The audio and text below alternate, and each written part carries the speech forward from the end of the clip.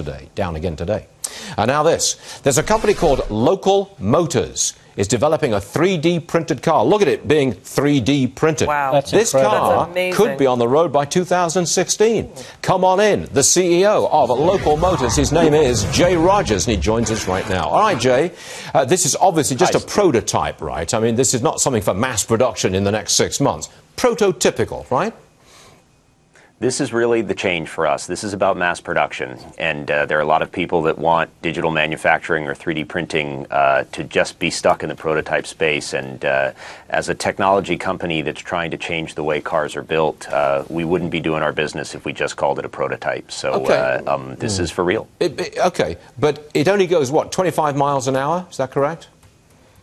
So right now, the first car that we've printed and introduced, that we printed in Detroit this year at the North American International Auto Show, that car only goes 25 miles an hour because of the powertrain that we put in it. We are pursuing highway certification, which would be a 80-plus mile an hour car for this vehicle by the end of next year. Well, now that's interesting. So you really are developing this thing fast.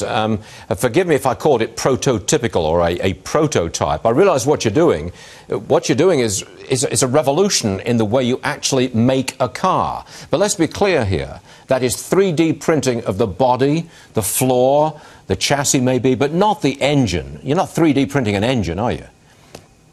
We're 3D printing about 95% of the car. There are certain things, as they say, no need to reinvent the wheel. We're not 3D printing the wheels, and we're not 3D printing the motor. These will be electric vehicles, the first ones that we have out on the road. And so the whole structure itself is 3D printed.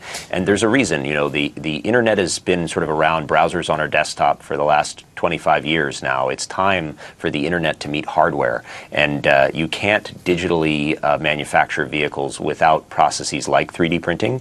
And so it's really made it possible to change the way you manufacture a car. Yeah, I mean, you really have, because essentially it looks to me like you've gotten rid of the labor force. I didn't see any human beings there. I just saw a computer-driven machine.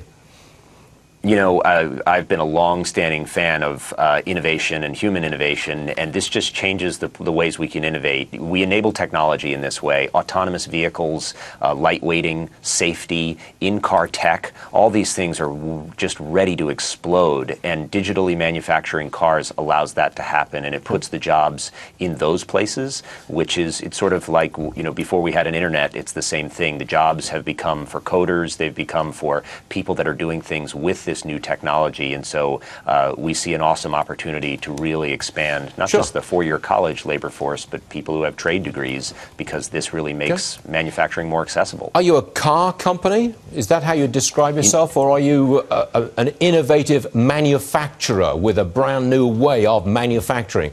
You could say you're both, but which are you in particular? You know, we like to say we are a technology company that designs, builds, and sells vehicles. Okay. You're in San Francisco, is that your base? That's correct. We have opportunity. We have places in, right now, Phoenix, Knoxville, Washington, D.C., Berlin, and I'm in San Francisco right now. We're looking to put 50 microfactories that are digitally enabled for 3D printing around the world in the next 5 years. And so we're certainly looking at San Francisco. It's one of the reasons why I'm here now. And all of the major cities around the United States are targets to bring this, because it really localizes manufacturing, and that's why we call the company Local Motors. You got me. You've got my attention, young man. That is pretty good. Are you a private company? We are. We're a private company, and you know, we believe in the manufacturing renaissance. When are you going to do an IPO? I don't know. I think as soon as the world understands that that there can be a change in the way Henry Ford started making cars, and I think we're ready for the world to own our stock. And so maybe if we can make that transition happen in the next 2 years, then you'll see us be available. Jay Rogers, everyone, from Local Motors. I think you just broke right through with a great headline on an otherwise very busy news day. The debate and the Iran nuke deal, and you broke right through that. That was pretty good. Jay Rogers, you might come back. Is that right? Thank you. You're welcome. Okay.